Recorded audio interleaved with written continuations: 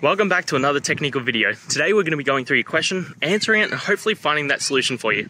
Now, remember to stay just a little bit crazy like me, and hopefully you get to that resolution. Now let's continue on.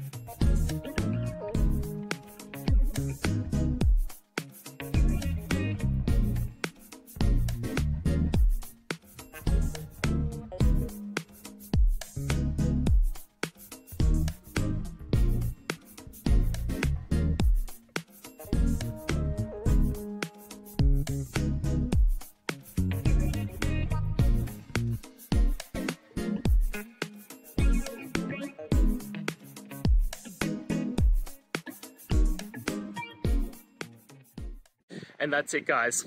I hope we've gone through the question and found that solution you're looking for.